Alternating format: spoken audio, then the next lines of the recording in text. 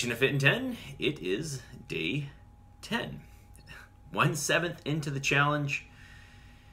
60 days to go, plenty of time. Hopefully you're sort of, getting some traction here, figuring out how things are working for you, figuring out what system is going to work best for you, but we cannot disregard the planning and preparing, right? Because that's really the only way you're going to be able to do this. And I think I saw something to this nature in Slack. People were talking about it, and they're, what do you do if you have a 15-hour day away? And it's just like, you just got to plan, prepare. And I think there was something else. How do you take food for you? How do you keep food, fresh or reasonably fresh and cool? Of course, I think somebody had mentioned in there a cooler, which is a great idea.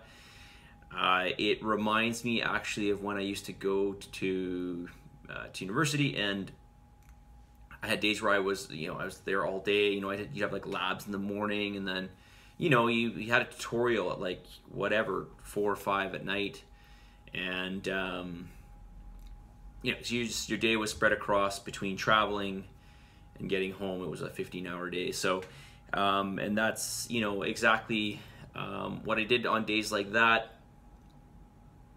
The only thing that was hard for me when I was in university was I had these 4-hour labs, like literally, and they took 4 hours. Like, it wasn't like you could do it in 3.5. It was like you needed every minute to get your lab done. In particular, organic chemistry. But the point here is that where there is a will, there is a way. Now, that's not to say that you should have everything figured out by now, but keep seeking. If you're having troubles, keep seeking, keep searching, keep asking for help in this way. But I can guarantee you, where there is a will, there is a way. Okay, you'll find a way to do it. But when it comes to traveling for 15 hours, yeah, you just need to take a cooler with you, essentially. Okay. I even used to take thermoses with me because I had sometimes I'd take something that I want to keep cool.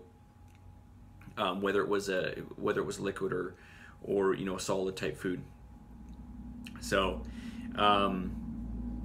plan, prepare, think about your days ahead, think about what you're going to need. If you're a creature of habit like I am, that helps big time, because I just replicate meals. And then even if you have a meal, like, so for example, my breakfast that I love and I've loved for years is I do this mixture of dry oatmeal, egg and egg white. So I whip that together. I either cook it in a pan or in a microwave, usually in a microwave because it's faster, till it's all cooked. I mash it up. I mash a banana into it typically. Sometimes I'll have a Granny Smith apple. Mash banana into it, and then add some Greek yogurt on top. And it's basically, that's my breakfast. But even if I'm changing my numbers with that, I can add a little bit more egg whites, or I could add less oatmeal, or more or less yogurt, this type of thing. So more or less banana. So you can change your macros with a meal like that. That's a perfect example.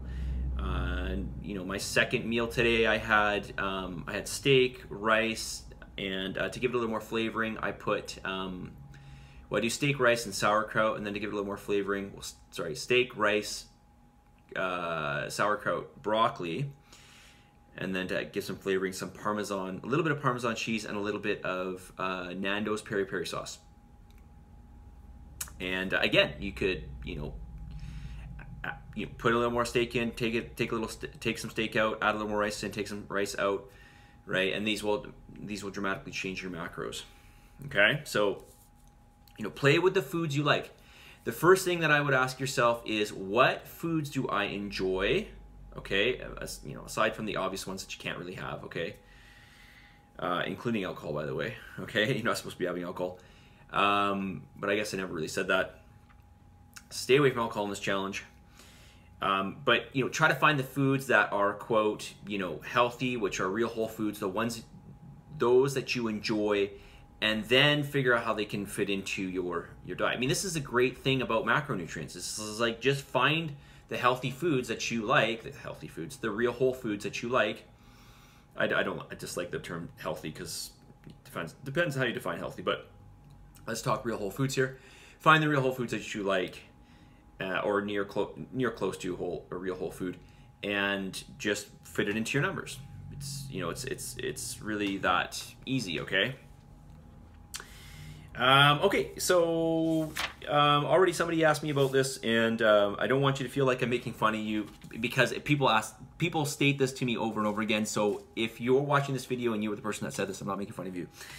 But somebody asked me today. They said, so I noticed that I haven't really noticed much of a change in my weight. Is it just take time to get? And I'm not sure if actually this term was used, but I've heard people say this before. Does it just take time to like get the metabolism going? And metabolism is this.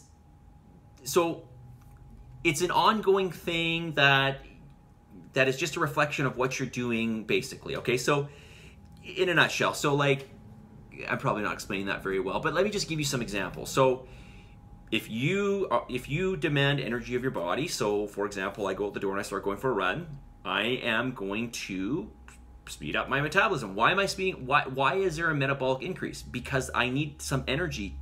My body needs some energy. So the body's got to do stuff to get that energy into the cells, so the cells can use it to help produce energy.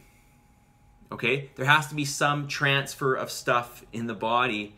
I'm dumbing this down to allow the body to produce energy that it can use. Okay, that is a metabolic process. Okay, when you're recovering from a workout, there is stuff going on in your body to help the recovery. Okay, like for example, if you got tissue damage, that tissue damage, there's a bunch of stuff that has to happen in order for your tissues to recover. That is another metabolic process. That is and if there's a process that's happening that requires energy, well, all processes essentially require energy. But when there's more of that, then that is a heightened state of metabolism. Okay, metabolism is just like a bunch of stuff that your body has to do in response to stuff that's happening. So there's no such thing as this, let's get the metabolism going. I mean, you can say that when you eat, you're getting your metabolism going because you got to digest, right? Digestion is in itself an energy utilizing thing. So yeah, I mean, you're using your metabolism. But just me right now, moving my hands around like this, right? To some degree, I've got to get it requires some energy, me speaking. So all of these are going to have some metabolic influence to some degree, right? So I'll get into this in more detail as the challenge goes on, but your metabolism just is what it is. It's just a reflection of everything you're doing, a reflection of what's going on to your body, a reflection of things you're putting into your body, essentially a reflection of things that you're putting into your body, reactions that are happening into your body, and then of course, whatever you're doing in terms of energy output is going to affect your metabolism because, like I said, your body needs energy, it needs certain things. There has to be transfer of things, there has to be,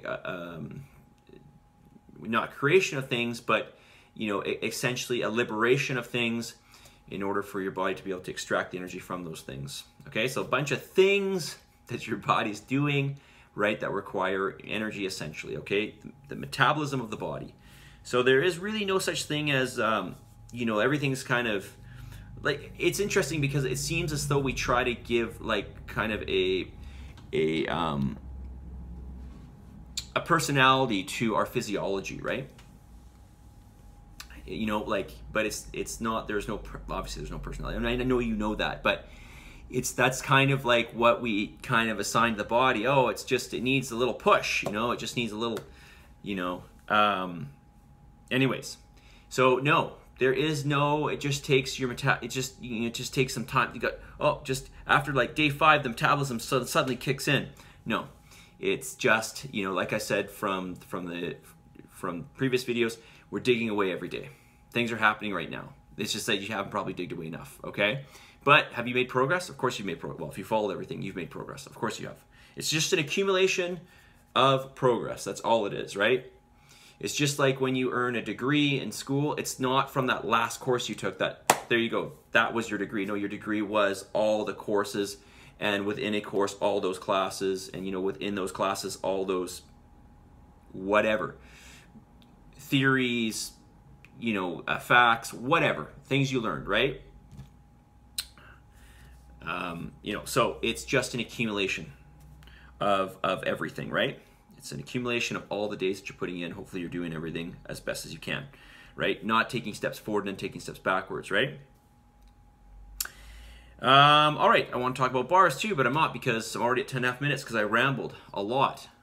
Not sure if I really made any sense today. If I didn't, well, I'll try to make some sense tomorrow, okay? All right, message of the day. Message of the day is this: habits over motivation and discipline. People say, how do you stay disciplined? How do you get motivated?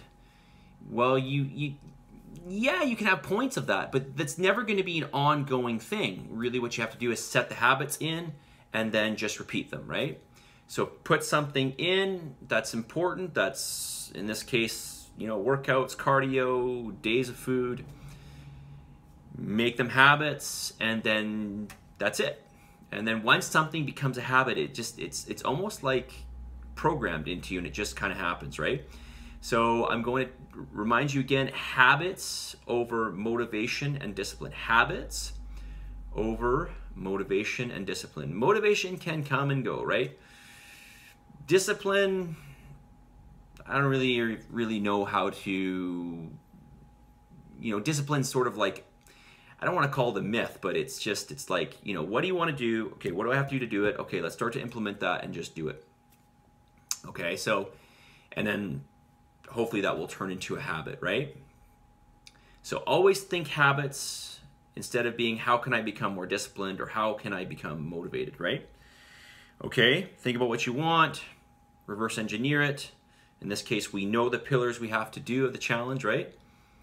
And then just keep at it, right? Keep at it, one step forward every day, right? One step forward every day. Okay?